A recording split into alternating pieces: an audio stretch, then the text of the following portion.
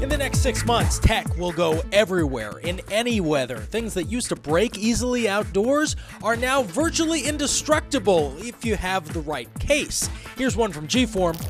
Regular old M&Ms. It's a laptop case. It's made in neoprene. Now we're going to drop an 8-pound bowling ball from 3 feet.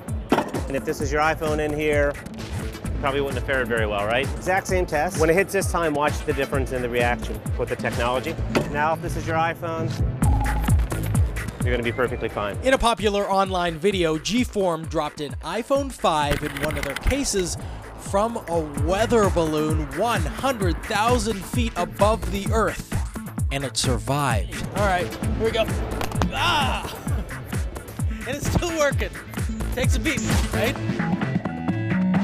Here in this 1966 Airstream trailer on the show floor, we found a company literally called Outdoor Technology. They're taking the technology outdoors into the weather, including your music streaming directly from your smartphone to either the big armadillo or the little turtle shell. These things are tough. They are ruggedized.